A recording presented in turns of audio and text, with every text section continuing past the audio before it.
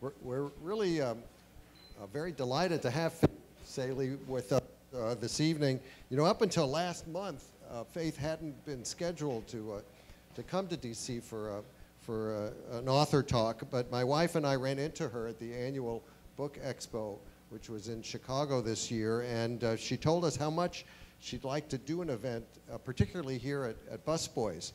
So we're very glad that things worked out. Her new memoir, Approval Junkie, is a very revealing and very funny book, but it also delivers an important message. It's a message about self-worth and self-confidence and doing your best to win approval from yourself, not primarily to please others.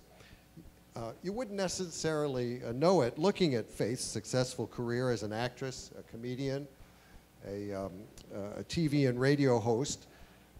But behind all that accomplishment, intelligence, humor, and physical attractiveness, just in case it wasn't Can you please write an Amazon review immediately? In case it wasn't obvious. But behind all that was for a long time was a swirl of insecurities and a driving desire to win the approval of others. In her book, Faith recounts some of the crazy lengths she's gone to over the years to please people, and how far she's now come in refocusing herself and finding happiness. She calls herself a recovering junkie, and says she no longer grovels for validation. But make no mistake, a part of her doesn't want to totally recover, so I'm sure she wouldn't mind if you all show her you really want her book and go buy it this evening and have her sign it.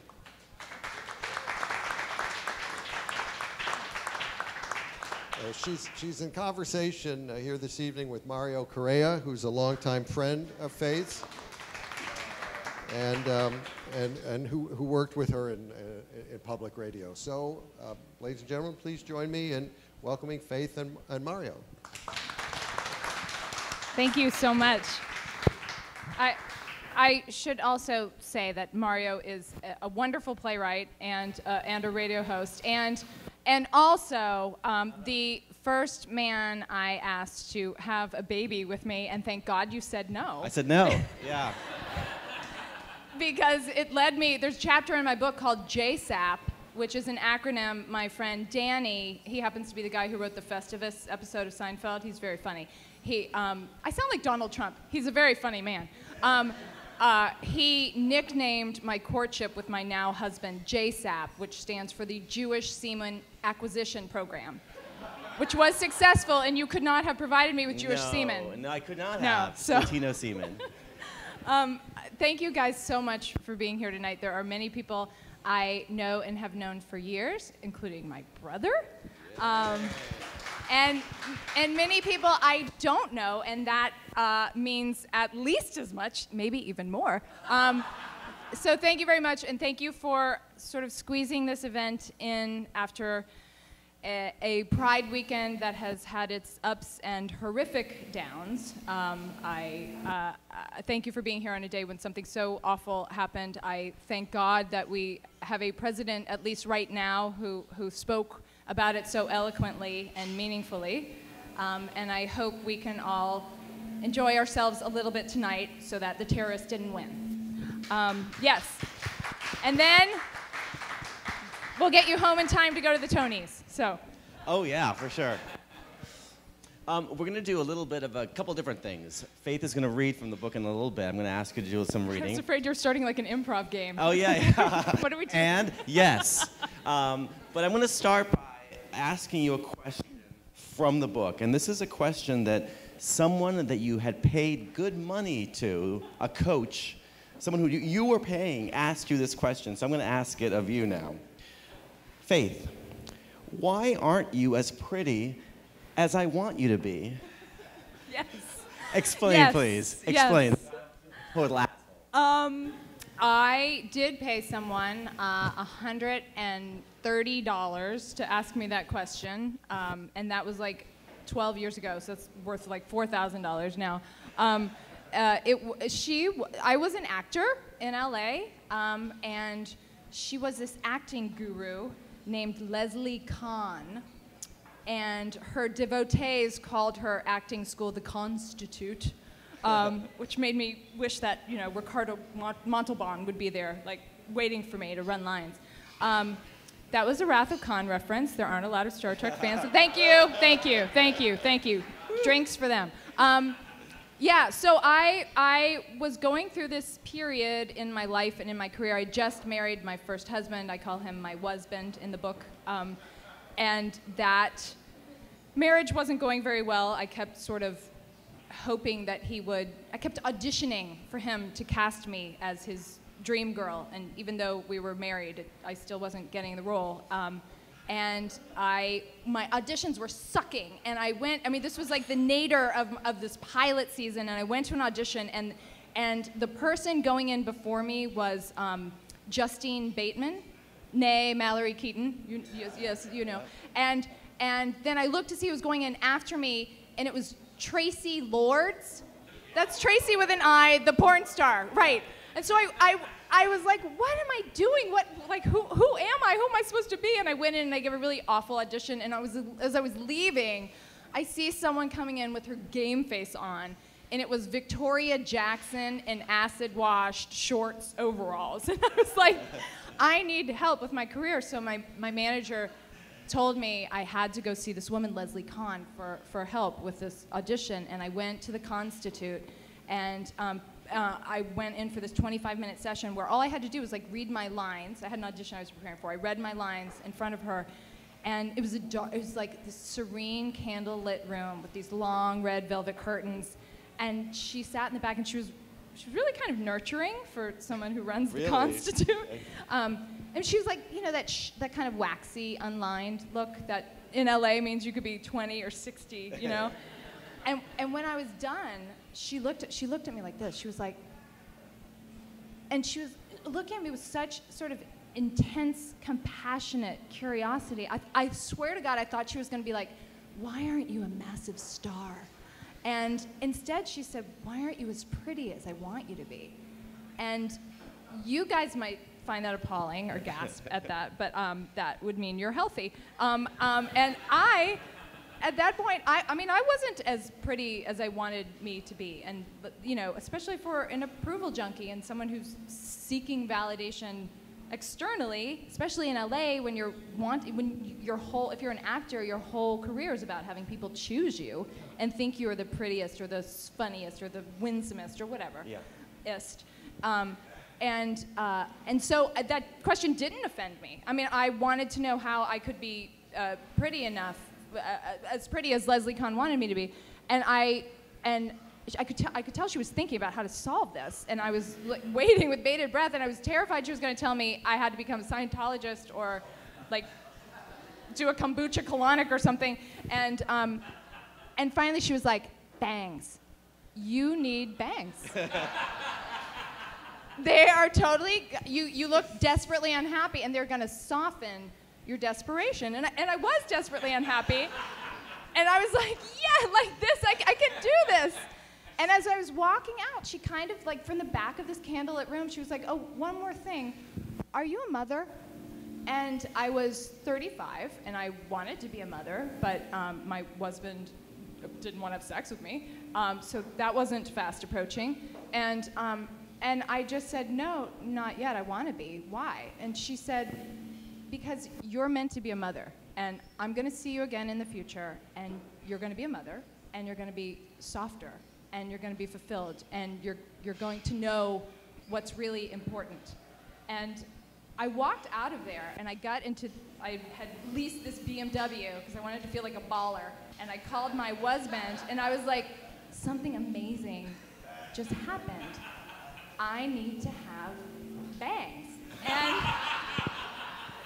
And then a decade later, I lived in a new city, and I had a new husband, and I had a new career, and I had 2 kids, and no bangs because they're way too much of a commitment. But she had her own kind of wisdom. I wasn't as pretty as I wanted me to be either because I was desperately unhappy. and I have a huge forehead, okay? Mentioned in the book is that your husband, in addition to his other pursuits, was a producer who created a sitcom where you were a character, but you should probably tell folks that you had... Yes. Can you hear Mario? Is he going in and out? Am I going in? He's going in and out, right? All right, I'll hold it closer there. No, I don't think it's your Yeah? fault. Okay. Is it? Yeah. So yes, my husband was a producer, and at that time he had created a show with Lorne Michaels, and he had created a part for me, and the character's name was Hope, and of course I'm Faith, and I didn't get the part, and that wasn't his fault. He tried, but I mean, this is how it goes in Hollywood. The Lorne Michaels was like, great, she's great, and the president of ABC saw tape of me, and he was like, she needs bangs. No, I'm just kidding. No, he saw a tape of me, and he was like, nope, and you know, the president of ABC didn't know I was this man's wife, and he just said, no, I don't like her, we need somebody else. Imagine that it must be a particularly low point when your husband creates a series for you, and you as yourself. I couldn't play myself. I couldn't play myself. You were too old to play yourself. I was too old to play myself. It's true. We have lots to talk about, but I want you to read from the book, because I think folks will get a great idea of how funny and smart and literate it is.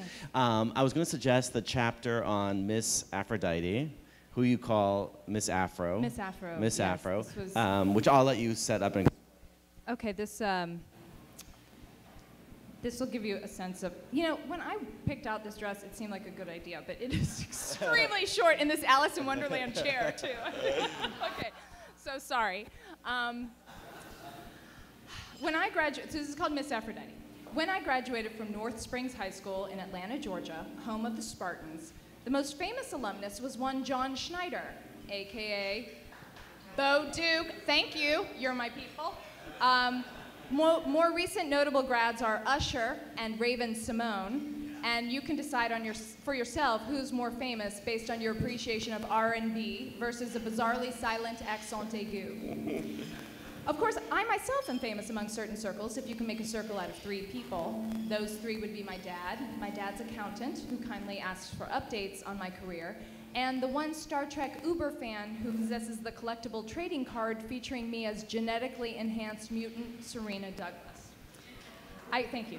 I can say this about all those NSHS celebrities who are way starrier than I. None of them was crowned Miss Aphrodite. Now that my old high school is a charter school and we're in the 21st century, I'm pretty sure they've shut down the beauty and talent pageant that marked the highlight of my time as a Spartan. If you're shocked that a public high school held a pageant for its girls every spring, then your people were probably on the chilly side of the war of northern aggression. So the deal with Miss Aphrodite was you could not win unless you were a senior. And I knew this, and I knew I had to pay my dues, but I was ready to try every year. So I always got the French club a club had to nominate you, and the French club always nominated me because nobody else wanted to do it, but I preferred to think they recognized a je ne sais quoi in me.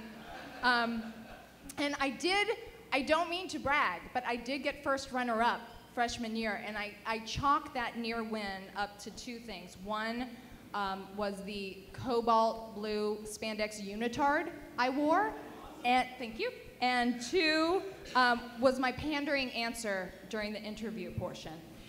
It's hard to compete with cobalt spandex, but it's easy to compete in it, my friends. Especially when you add bright red dance panties over it that keep giving you a wedgie while you earnestly sing Nothing from a chorus line. Great song. Thank you. Nothing. Yeah. My friend Mario here is from Chile. Nothing is a song for a Latina character named Morales. And I am the whitest person on earth, but I sang the shit out of that song. Thank you. About tobogganing in Puerto Rico, right? About tobogganing in Puerto Rico, which I know so well. Which is kind of easy to do because if you've ever heard the song, it's basically spoken. Yeah. I let my shiny unitard do the real singing. The judges would pick 5 of us for the interview round. You could qualify to judge Miss Aphrodite if you did something like run a real estate company, or predict the weather on a local station, or hold the title of Mrs. Peachtree City, 1983. Freshman year, I'd already decided that no matter what my interview question was, I would answer, Dr. Martin Luther King Jr. That seemed to be clutch. especially in Atlanta in the 80s when the city slogan was the catchy, this is real, Atlanta, the city too busy to hate. But now they've got lots of time, yeah? It just so happened that my answer lined up stunningly with my question, which was, what person do you admire most and why? Of course, I did genuinely admire what I knew of MLK, but at that point in my life, the most truthful answer would probably have been Molly Ringwald, because she is so awesome and then some. So the competition, this was not a school for the arts, and you really had to be creative in your mediocrity if you wanted to have a chance. So there was a lot of Sheena Easton being sung, but not My Sugar Walls, sadly. There was Wendy Teratoot. I have to do this without flashing everybody. There was Wendy Teratoot who sang the entire song of The Rose, which you may recall is like 4 minutes long, with her hand mysteriously behind her back. And on the very last note, in the spring becomes the rose. There was Melissa Terrell who sang Your Cheatin' Heart and dedicated it to her dad. And my favorite was Laura DG, who came out in jodhpurs and a riding helmet and rolled a, like this size TV behind her with a VHS player, and she hit play, and she played a video of her riding her horse and possibly breaking her hymen to the soundtrack from the love song from St. Elmo's Fire. So I went through sophomore year, I went through junior year, I pulled out a Liza Minnelli song, and then senior year, I decided I had to do two things to win. One was I decided I needed to lose 45 pounds. And the other thing was I hired a pageant coach named Valerie Kennedy, who was like the Bella Caroli of pageant coaches in the South. Like, people came to her far and wide. Like, you, sir, could become like Miss Gwinnett County if Valerie Kennedy got her hands on you. So Valerie chose my song for me, which was the world's worst / best Barbra Streisand song from a musical called Funny Lady, not Funny Girl. Yeah. I love you. You have every reference. We're like this. So this song is called Let's Hear It For Me. You know that song? It's terrible, right? It's terrible. Like the killer verse was, I'm the #1 attraction to see. Come on, kids, let's hear it for me.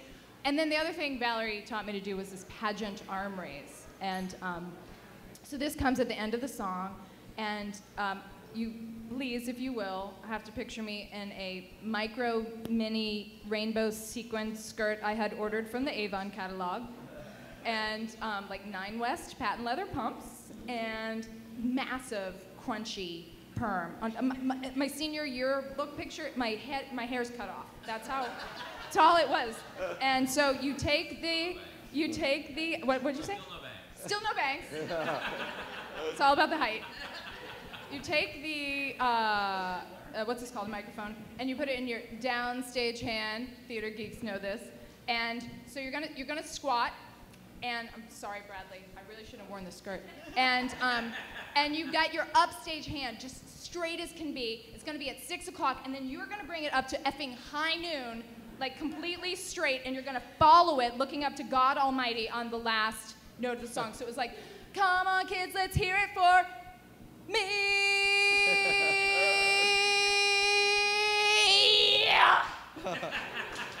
Thank you.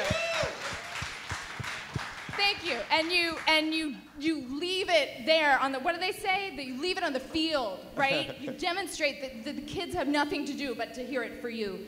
And this is the end of the chapter. I hope I don't have to tell you it worked.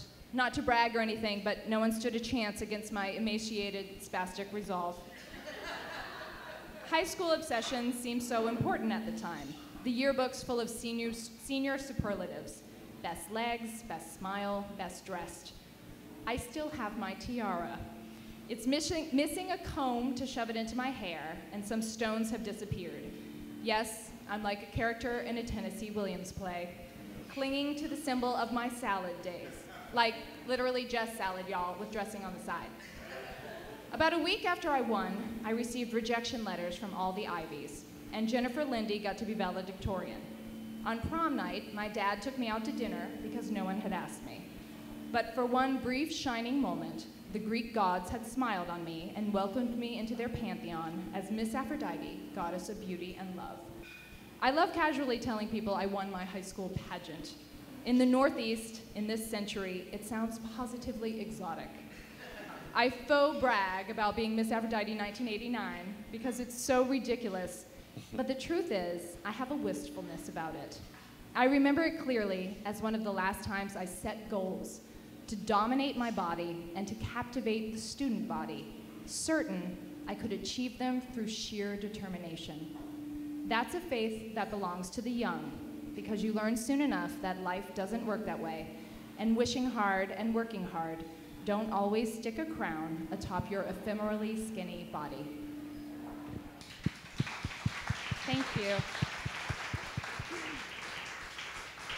Thanks. I love that chapter and so many others where you detail how important it was for you to persevere and you would push yourself to these limits. I'm curious where this whole need for approval comes from. Have you, because I don't know if you say in the book, this is why I needed this, or why I need this.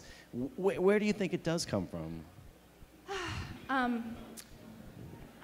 It would be really lame to say I don't know. I know that it always felt good to get it, so it just, I also know, I know that it doesn't come from having parents who didn't love me enough or weren't supportive enough. And so maybe, you know, my mom was my gateway drug because my mother relentlessly complimented me. I mean, I remember like crying when my college boyfriend, I was home from school, my college boyfriend broke up with me, and my mom like stopped me while I was crying. She was like, honey, I'm sorry to interrupt because I know you're upset, but I just have to tell you, you're so pretty when you cry. Like, this is how I could withstand people like Leslie Kahn. I mean, you know, I just had like consistent levels, extreme levels of approbation from my mom, and I had a dad who very calmly and just very occasionally but ceremoniously would say, you know, if I made straight A's or got the lead in a play or something, he'd say, I'm impressed but I'm not surprised. And it was like, oh, that's so good. I want more of that. I want more of that. And I think, I mean, any kid who learns early on, I mean, look, I see it with my own kids. They're 2 and they're 4, and the delight that they get when I applaud because they eat their vegetables or whatever. You know, it's a milestone for children to receive validation. Yeah. I wouldn't know. I've never gotten validated. But yeah. and you know, at some point we're magically supposed to grow out of admitting that it feels good. I mean, I think that the evolution, at least for me and my story, has to be, as Bradley so eloquently put it, has to be seeking it from yourself. Or from the right people. Like, yeah. I work on 2 shows now, Wait, Don't Tell Me, and CBS Sunday Morning, and I've been a fan of Sunday Morning since I was a kid, and Wait for years. And so when I get to be on them, if I get great feedback, if my co-panelists laugh, that feels great. I'm not going to pretend it doesn't. Or if I get an email from the executive producer of Sunday Morning that says, like, great job, it feels fantastic because I respect and admire these people. But it's been a lesson in, you know, learning to shed people like casting directors or my husband, or a scale from whom I was never going to get enough validation. But I will say, our mother was a woman who used to pray the rosary while doing sit-ups. I mean, this is someone who set an example of kind of doing things right and doing them efficiently.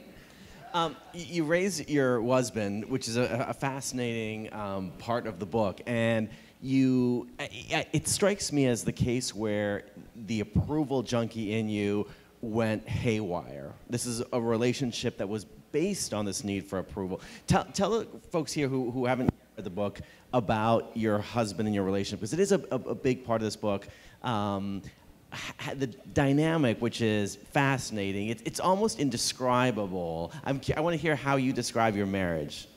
It is almost indescribable, which is why it was so hard to write. I mean, it was, my husband was, and presumably is, a very, like, powerful, gregarious, handsome, tall, you met him, extremely charismatic, man, and we met at I think a lot of people may not have had a relationship like this to the extreme I did, but I think a lot of people can relate. It's you meet at a certain vulnerable time, right?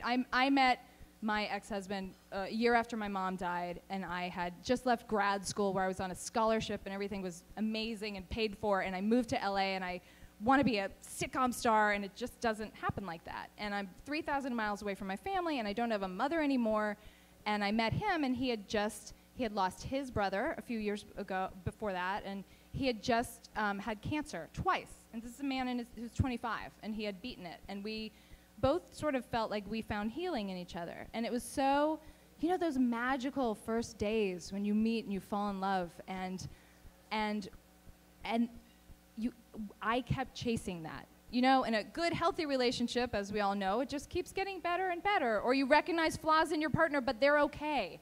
But with us, it started so amazingly well, and it was like the perfect fit for an approval junkie, because he could give me approval that made me feel like I was on top of the world, but he giveth and he would taketh away much more often. And I was just constantly, like I said, auditioning to be his dream girl. I wanted to be back up on that pedestal. And that was one of the toughest parts of writing the book. It is, there's, I would say, only like the first third of the book mentions him. But my editor kept saying, I have to understand why this relationship didn't work, because you were so crazy in love with him. And it was hard, because it wasn't a narrative, like, it wasn't that he cheated on me. It wasn't that one of us, you know, I came home and he found me in a sex swing on a coke binge with somebody else. Like, it wasn't. That was your second husband. Right. It wasn't a clean, and neither of us said, I just don't love you anymore. It just wasn't, it wasn't a clean severance. And those are sometimes the most destructive and unhappy making relationships. When you, I mean, this is a lame answer, but like karma. I mean, we had to be together to realize that we weren't meant to be together. And for me, it was a lesson in realizing that I was worthy of finding someone who loved me all the time and not just sometimes. It's one of the things My I think brother hated him, so he has to leave the room. Yeah, I do remember. I met him, and he was cute. Is that why you were with him, do you think? Just because he was attractive? Because I thought at the end of the day, I was like, maybe that's what it was. He was just really... Don't you think he was extremely attractive? Yeah, I just want to get down to the bottom of that one. But I'm curious about what was left sort of on the cutting room floor, not just in that story, but in others. Because I know that when you put a memoir together, I can just imagine how much sort of editing and self-editing goes in. And I also know that your editors pushed you to go deeper on some story. Tell us about the process of writing this and deciding what's funny enough, what's substantive enough, what's too private. How did you make those decisions? I'll begin to answer that question by circling back to my husband a little bit. It is also a challenge to present a whole, like, I wanted to write about my mother, but in many ways she deserves a whole book. So thinking about how can I talk about this person who was so instrumental in my being an approval junkie and finding my own way after she died, like how do you present someone who's gone? And the same with my husband. And you kind of there was a lot of cutting of my husband, but then I had to rely, that means that the details that you choose to show have to be so dense, right? So there's a chapter early on in the book where I talk about the nicknames that my ex-husband would call me, like the sweet nothings. There's a name for that, it's called hypocorism, the sweet names that you call your beloved.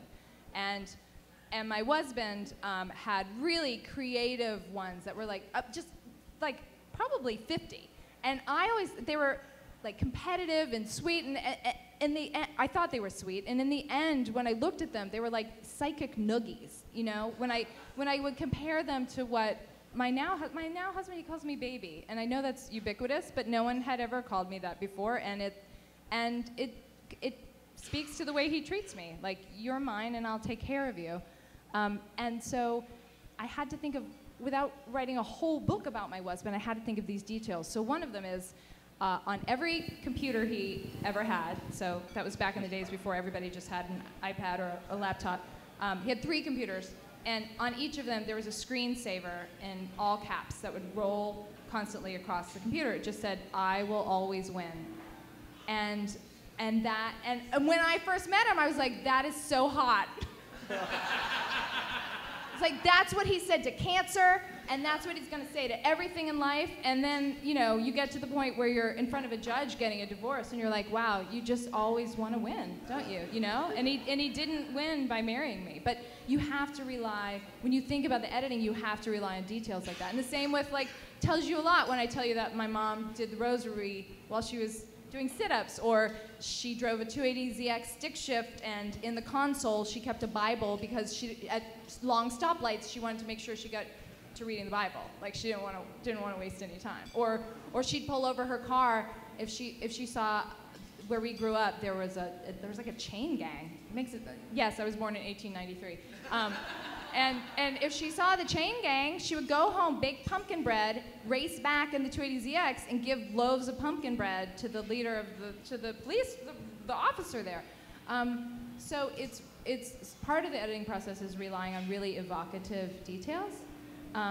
Part of the editing process when it came to my husband was trying to discern what is my story and what is his story. And his story should only enter into my story in a fair way.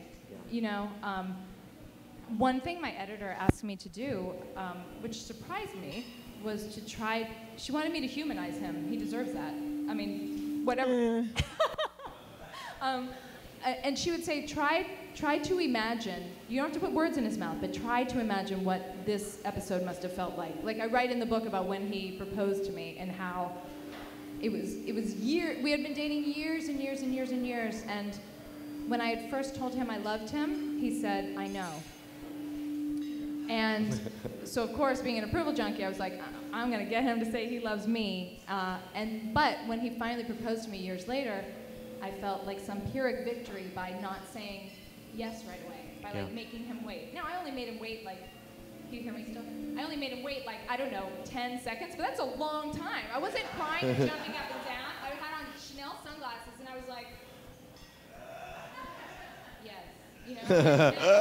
And that is soul withering. Like, I may have felt like I was powerful then, but that's soul withering. We had this really competitive dynamic. Why did I bring that up? Because my editor was saying, try to imagine how he must have felt in that situation. And interestingly, you guys are book lovers, presumably, so you know Mary Karr, you know the writer Mary Karr, the amazing memoirist. I met her at an event a couple months ago, and we were talking about writing memoir and what's fair game, and I was mentioning this, that my editor asked me to humanize my husband by doing this, and she's like, Mary Karr was like, that's horrible, that's like commandment number 1, you never do that, you never presume about somebody else. But I felt, and you know, what do I know, Mary Karr's a New York Times bestseller, but I felt like that was very therapeutic and helpful for me to fill out the story. And then a lot of what got edited out, I wrote a vomit draft. I wrote everything when I first started writing this book. I was so used to writing 2.5-minute commentaries for Sunday Morning and being like pithy that I wrote everything that ever came into my mind, and I trusted my editor to say this isn't going to work. So I wrote this book while I was giving birth to my daughter. Like, I was actually in labor while I was writing some of the book, and then I wrote the rest of the vomit draft the whole summer. She was a newborn, and I was breastfeeding like 16 times a day, so I was expressing myself in every way. And a lot of what got cut were chapters about like how I wanted to give birth to her without an epidural. And I remember that, yeah. And there was a chapter, I still miss this chapter, but it was insane. It was very short. It was called WWBBCD, and that stands for What Would Brooke Burke-Charvet Do? And thank you. Nicole knows who. And that's why it was cut. Exactly. You don't know who Brooke Burke is? Brooke Burke from Baywatch, and then she married David Charvet, and she hyphenated her name, and now she wears Skechers and does commercials for like pelvic incontinence. Well, all right, this is why the chapter was cut. She has 4 kids, and she advertises this tummy wrap that you're supposed to wrap around you as soon as you give birth so that you shrink back down to a size like -0 like her. So I bought this tummy wrap, and I was obsessed with what Brooke Burke-Charvet would do with a newborn. And then I did all this research, and it turns out her husband, David Charvet, was just on Baywatch like one season. He's like as big as Hasselhoff in France. And Brooke Burke, she speaks French. She speaks French with her mother-in-law. You guys don't care about this. This is why it was cut. Anyway. David is here in the front. Your brother David, one of your two brothers. Yay for David. And there's a chapter in the book where you and David, David teaches you something very educational. Yeah. That I think in honor of Pride you wanted to share with this crowd. If there's ever a place and time to read a chapter called The Best Hand Job Ever, it would be now. If you brought your children, I'm very, very, very sorry. If you're wondering how my brother taught me how to give the best hand job ever, do you want to take your child out? Is that Greg? Greg, I'm sorry. What do I do? You are a very cool kid. All right. You're never too young to learn.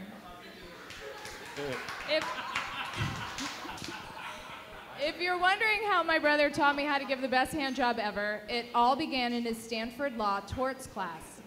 I will render your worst fears flaccid by telling you now that no penises were involved. It was the year after Mom died, and David and I made it a point to visit each other once a month since we were both in California. So I'd flown up on a Friday and gone with him to his lecture. I brought along some light reading on heavy petting. I nestled the sex manual behind a large folder. The book was called Sex Tips for Straight Women from a Gay Man. It offers a solid premise. Who better to teach you how to please a man than a man who pleases men? I was eager for sex tips because I'd recently started dating my husband. From our first date, I just knew I wanted to marry him. It wasn't even because he told me he was going to be president of the United States, setting off FLOTUS fantasies in my head. She did not date Barack Obama, by the way. That was not... It was because he was tall and confident and handsome. He had a deep, sexy voice. But there was also something vulnerable about him because he'd been sick for a very long time. How often do you get to be the first person with whom someone has sex after he finishes chemotherapy? That's remission sex. That's a big deal. I didn't want to let him down in any way. Sex tips for straight women from a gay man turned out to be more rompy than revelatory, except for a few pointers. And by pointers, I do mean nipples. Men's nipples, which, according to this primer, are lonely, evolutionarily impotent accessories just waiting to be noticed. I'm not so sure about this tip, as I have since attempted to lavish attention on the male nipples of a small sample set and haven't had any takers. I did text both of my brothers, the straight one and the gay one, to ask if this is a thing, and my brother Doug got back to me first. He just said, "Not my thing," and then David wrote a paragraph. I've always wondered about straight guys. Among the gays, it seems to be about 50-50. Half have wired nips, and the other half no particularly special sensation. He did not reveal himself to be wired or not, so I will ask you at Thanksgiving dinner. I don't know what you said, I'm busy. So basically, I'll skip a little bit ahead.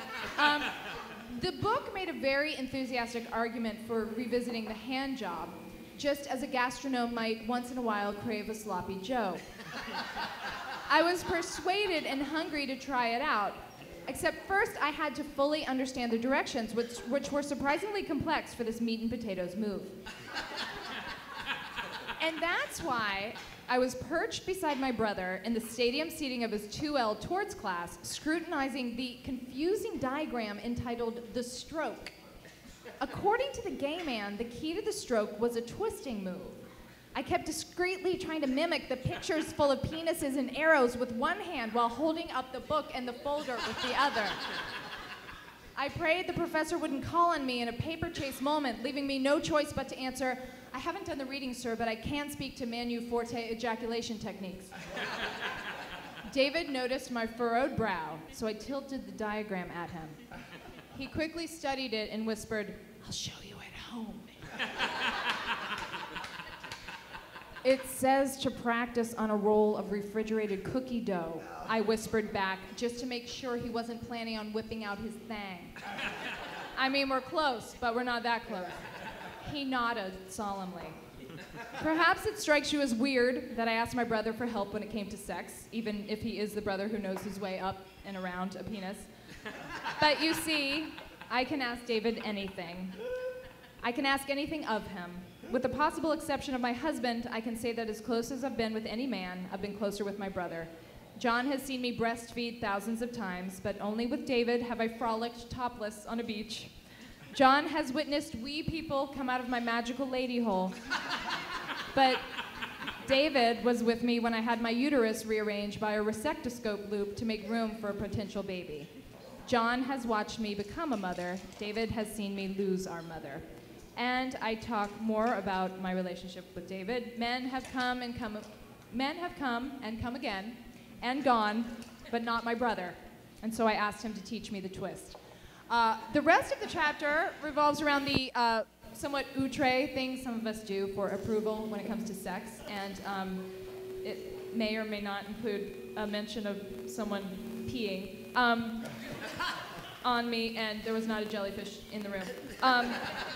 And then also this triathlete I dated who accidentally showed a videotape of him having sex with a blonde woman, I'm not blonde, to my parents. By accident. He was showing them a home tour of his Palm Beach condo, and he had very unwisely taped over an old videotape. So my parents were watching him like demonstrate the Jack and Jill bathrooms, and then there's this video of him, a breaking news flash that involved banging. So let me get to the end of the chapter. In my experience, real intimacy is quiet and it is cumulative. It's made of moments when you're naked with your eyes open, and whether or not you have clothes on doesn't matter.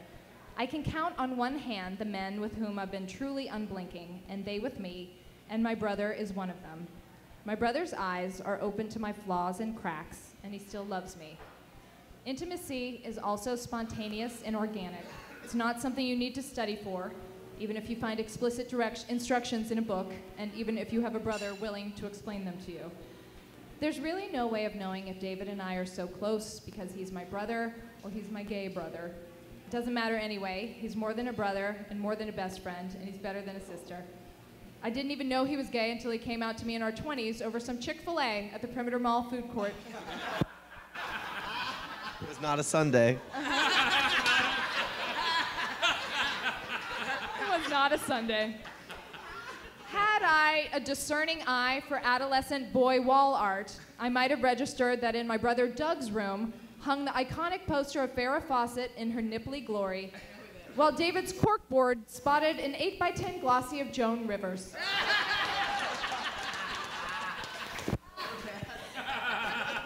When someone has sung the entire cast recording of Les Mis with you on a convertible road trip in 1987, when years later, after your mother's death, he's walked with you beside the Pacific and talked about when it might feel okay to sing anything ever again, when you've asked him to buy you post-surgical granny panties and enormous thirsty pads the size of European pillow shams to put in them, it makes sense to ask this man to show you how to give the best handjob ever, even if he is your brother. As we drove from his torts class to my handjob tutorial, I reminded David that the gay man said we should use cookie dough because it has the right consistency. We agreed the girth of the dough was aspirational.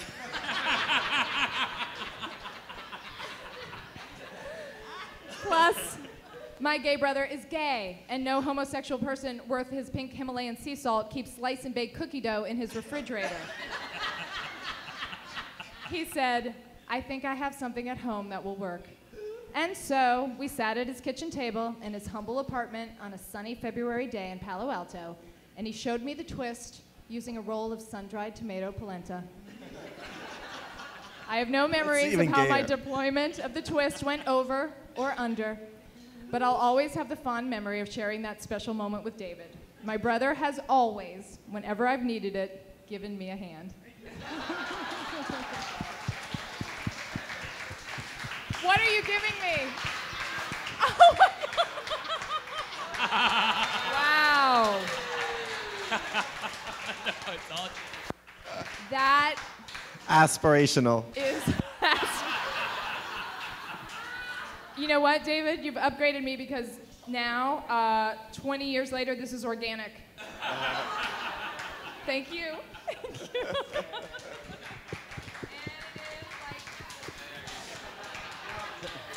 I want to open it up for questions in just 1 second, but I have a question. Questions for David. Yeah, exactly, for David. Dave, why don't you go up and demonstrate? I've been listening to the audiobook for the last few days, Thank including you. on the car ride down. The audiobook is amazing, as you guys can tell by the way Faith tells stories and the way she reads, and her voice really comes through both in the book and in the audio. Now, you've had your own public radio show, you're on Wait, Don't Tell Me. So what was doing the audiobook like, and how is that different than writing? Because I know that it was this performative element that comes through in that. I'm just curious about the experience of doing that. Thank you for listening, and you have to tell me, I do the worst Spanish, Ecuadorian accent. It's the worst. It sounds Korean. She does. You try. You should do it. Do your dog walker. No, no, I would rather, it's horrible. So we have a dog walker, no, not we, my husband has a dog, the dog lives in my home. I know I'm gonna lose you dog lovers here, but oh, this dog. So, the best part about this dog is this wonderful man, we call Uncle Juan. His name's Juan, but we've called him Uncle Juan since I had a baby, and now we have a 2- and 4-year-old. And Uncle Juan comes every day and walks the dog Corbin. And Uncle Juan is from Ecuador. And Uncle Juan, am I doing that? And Uncle Juan, is that better? Yeah, sorry. Uncle Juan and I had, will you please read Uncle Juan? Because you could do the accent. No, I can't do it. It's horrible. It's sort of like the lady who gives you your dry cleaning. That's what it sounds like. It is horrible. It's worth getting the audiobook just to hear how bad that is. I do a pretty good Russian accent, really right? good. Yeah, yes, yeah, really I do. good. I have a chapter called On the Fringe about the money I spent on eyelash extensions. Not anymore. These are mine. Like enough to fund probably a public radio station in North Dakota for a whole year. I spent on that, and I'm not proud of it, but they were great. And she was Russian, so I nailed that one. But I mean, what's the process of even recording the audiobook? I mean, do you literally spend like days on end, or do you go in and just do chunks, or how is it? They say it's 100 pages a day, and so for me it was 3 days. And you go in and you bring your lozenges and your catheter, and wear comfy pants, and it was so much fun. It was, because I still think of myself as an actor, a bangless actor trapped deep inside. You couldn't play herself, but now you're playing yourself. Right. Finally. It was so. Yeah. It was amazing how exhausting it was, though. It was, 100 pages is a lot. I mean, it was 7 hours a day. You do 7 hours a day with a break for lunch. But it was so fulfilling to. I don't know why. Am I holding this? Do you want to use mine? Sorry. It was so fulfilling to. Thank you to read it, and what was really interesting was there were 2 chapters that I got choked up reading, and I hadn't read it for a long time. I mean, it's like you hear about movie stars, they're promoting a movie like 2 years after they shot it, you know? By the time I did the audiobook for this, it was in January, I hadn't wanted to see these words for a while. Like, you know, you live with your book, you can't tell if it's, by the time I turned this into my editor, I couldn't tell if it was the worst thing that was ever written or like hilarious, you know? It's hilarious. Thank you. And so it was cool to revisit it while reading it out loud and not just reading it. And there were 2 chapters where I got emotional reading it. It was so gratifying. And one is called Overachiever, which is about all that I went through to have my kids, because I had them at 41 and 43. And with a lot of miscarriages. And in the last paragraph, I talk about how I thank the babies who were mine for weeks for paving the way for the babies who are now mine for life, and it just always gets me. But then and I thought I would get choked up in a chapter about my mom, who died when I was 26, but I ended up getting choked up in this chapter about my dad. There's a chapter called Bookmarked about this relationship I had with my dad my whole life through books. Through the books he would suggest that I read, and the conversations we would have about, you know, The Scarlet Letter or Bleak House, and that's how we communicated, not in the same way I communicated with my mom. And my dad so David and Mark, David's husband, my brother-in-law, had a baby shower for me that was a book shower, and everybody brought books, and, you know, it was like Goodnight Moon and The Paperback Princess, and my dad sends 2 leather-bound copies. He sent Moby Dick, and he sent Portrait of the Artist as a Young Man, and he inscribed them to my son. And I know he sent those. He didn't have to say it. We talk through books. He sent them because I'm an old mom, and he's an old grandfather, and books and literature mean so much to him that he wants to be there for my son when my son is old enough. Well, my son's about to do kindergarten admissions in Manhattan, so he better fucking be reading James Joyce in Mandarin. But at the end of that chapter, I imagine what it's going to be like when my son, you know, my dad will probably be gone when my son picks up those books, and that's the legacy that he leaves them.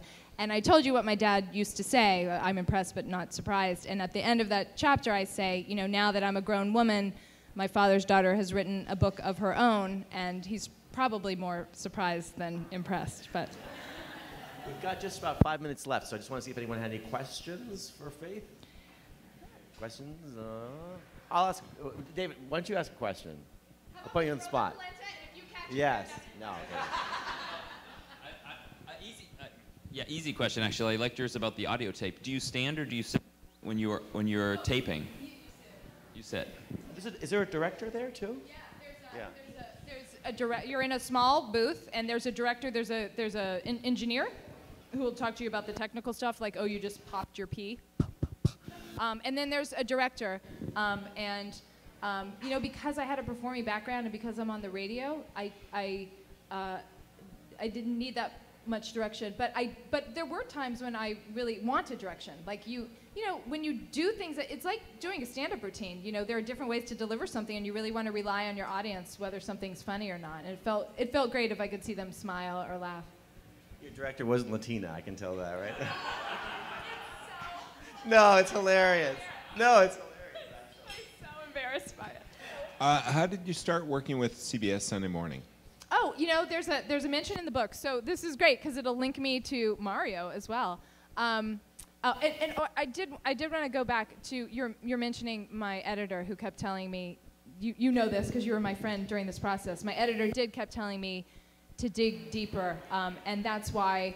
You know, at the end, I thank her very much. She edited Mindy Kaling's books and Jim Gaffigan, and I was in extremely good hands. But like the Miss Aphrodite chapter you heard me read, that was like, at first it was just a Napoleon Dynamite chapter. Like, aren't these ridiculous things that we did in high school so hilarious? And she did ask me, like, why do you still like to tell people you're Miss Aphrodite? Like, what does that mean? And when she would push me, I would always think, oh, can't something just be funny? Or like, isn't it hilarious? My brother taught me how to give a hand job. But she would say, well, what does that say that you asked your brother? That's so weird. And she helped me realize that chapter was about intimacy. And then I realized myself, at least for me, intimacy is not, it does not have to be sexual. So, sorry, that was a digression. But thank God my editor made this more than it would have been. Sunday morning, so Mo Rocca is a friend of mine from college, and he played Charlie Brown to my Lucy in college, and we were in an improv troupe together. And when I moved to New York to start doing a radio show called Fair Game, that's when I left acting, a friend of mine, my college roommate, called and said, you need to meet my friend Mario Correa. I met him through Mo. So Mario and Mo became best friends because neither of your mothers would let you take sex ed? She wouldn't sign the permission slip for sex ed. Neither of our moms would. No, it was a 5th grade. So we were put in a unit that had to square dance. Just the two of us, this Indian girl, and the lesbian gym teacher. And so if you add that up, one girl, no sex ed, that's how you both became gay, right? Right. Right. So Mo is how I know Mario, and Mo suggests Mo was on Sunday morning, and I remember I was in Barcelona on vacation, and he called me one day, Mo, what is this? I'm on vacation. And he said, I think that you should write, I think Sunday morning needs like a young, funny female voice, and at the time I might have been close to young. And so I wrote some sample commentaries for the executive producer, and then they would let me do commentaries like once every few months, and it was kind of like an ongoing audition. And there was one commentary I did called I Am Not a Pet Person, which was the dumbest thing I've ever done. I thought it would be cute and cheeky. This is so dangerous to say in front of a room full. I know you're all animal lovers. I love animals. I do. I love them. I just don't want a dog, and I didn't want my husband's dog, okay? So So they used to do this animal show on Sunday morning about because animals do amazing things, right? Like dogs dial 911 and they sniff out cancer and stuff.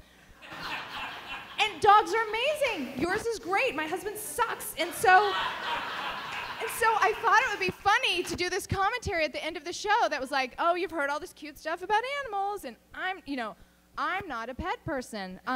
And so after I did that commentary, I got like hundreds of hate comments, hundreds. And I put a few in the book.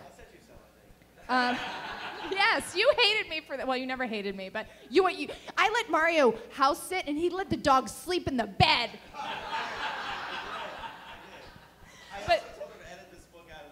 He told me to edit it out. But there was this one woman who wrote in. Her name was Pam. This was my favorite. I would like to give Faith a cigarette to calm her down after her I Don't Want Pets segment on CBS Sunday Morning. In fact, I'll be happy to give her a case of cigarettes, '*S.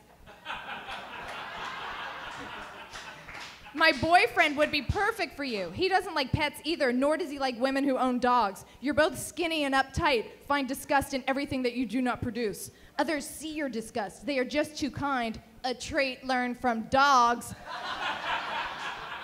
to tell you about your scrawny, disgusting persona you cherish and foist on others.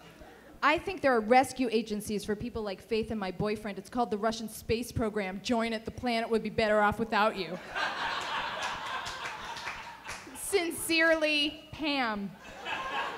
And I wrote her back and I said, thank you for thinking that I'm skinny, and I'm marrying a man with 2 dogs. And she wrote me right back, and she was like, well, you're not so bad, but my boyfriend's the worst. One more question? No, we're good to go. Congratulations. Oh, we do. Okay.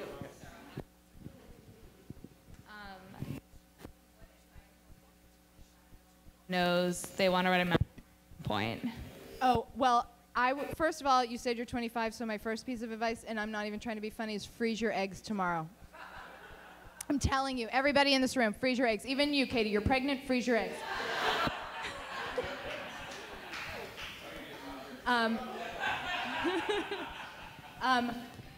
I would say, well, first of all, it's amazing that you're 25 and already know you want to write a memoir. What's happened to you? That's great. Make sure you live a remarkable life. Like seriously, say yes to almost everything. Not to my ex-husband if he asked you to marry him, but you're probably too old for him now. Anyway, did I mention that writing this book was very healing? I bet you already do this. If you already know you want to write, then you're probably writing, and write journals. Write down everything. Write down the things you're like, I will never forget this happened to me. I don't need to write it down. Write it down. Write down what somebody said. Write down what you thought.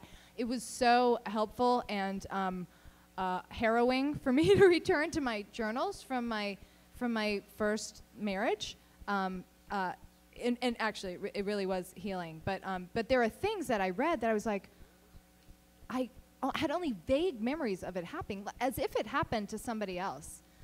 So write down everything. I mean, I even do that with my kids now. If you're a parent, you know that your kids say the darndest things, and they say the cutest things, and you're like, I will never forget this hilarious thing. And then 2 days later, because you're sleep deprived, you're like, what was that amazing, brilliant thing that my son said? And if you just write it down, write everything down, and take really big risks.